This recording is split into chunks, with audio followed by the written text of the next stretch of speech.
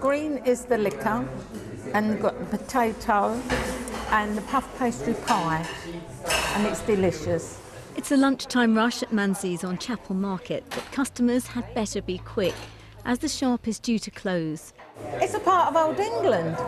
88 now, so that's 80 years pie and mash. I don't think they should close them down. The owners say a recent rise in business rates are to blame, where in Islington rates on average have gone up by 45%, something that's causing local business groups concern. And I think this is the final nail in the coffin for a very valued and unique business.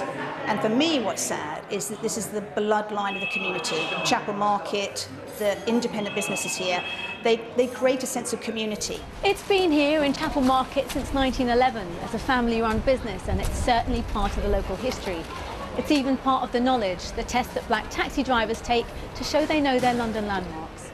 And for market traders in Chapel Market, it's part of Islington's community that might be on its way out. It's a focal point, it's a place that people know, it's a place where people come to visit, it's a community in it, families come down there, it's part of Islington, it always has been, and once that goes, it's just another small part of Islington that's breaking up, I'm afraid. Anyone moving into Borough has got to have money now, and that's fine, it's lovely, but I mean, the kind of things, they're not pie and mash kind of people, they're not market kind of people.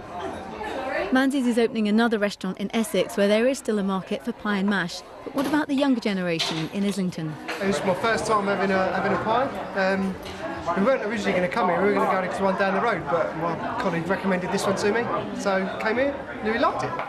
To me, it's a bit bland, needs a lot of vinegar. The council say they are happy to discuss with the owner if they can help to keep the shop open, and say they'd be extremely sorry to see it close. As it stands, the last pie will be served at the end of the year. Nicola Ford, BBC London News.